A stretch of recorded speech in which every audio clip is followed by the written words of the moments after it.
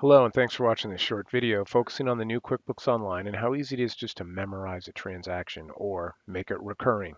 If you're a desktop user, we call it memorize transactions. In the QuickBooks Online platform, it's called recurring transactions. If you're new to QuickBooks Online, it won't really matter. It's called recurring transaction.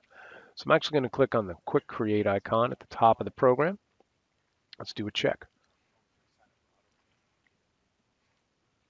Choose your vendor, and I'm actually going to do an account. This will be meals and entertainment.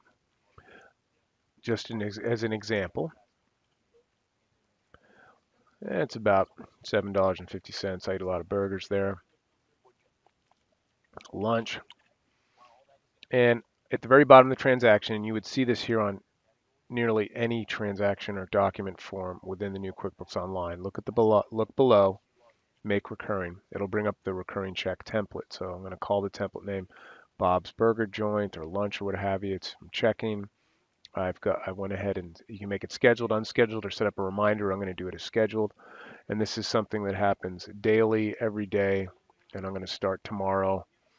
And you can end it on by a date or after a date, but I'm just going to say none. Days in advance to create. You could choose 5, 3, 10, whatever you want. I'm going to leave it as none.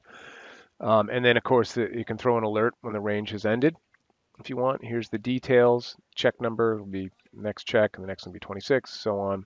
Those are my account details. I'm not putting any item details here.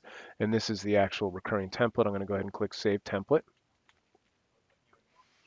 And then the check was saved as well. And then tomorrow I'll have another check for Bob's Burger Joint. And that's supported on invoices, estimates, checks, bills, things like that.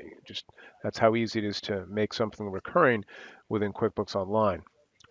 Now next, you might wonder, so where do I go see a list of all my recurring transactions? So to the right of your company file name in the new QuickBooks Online, click on the gear icon, and then under All Lists, Recurring Transactions.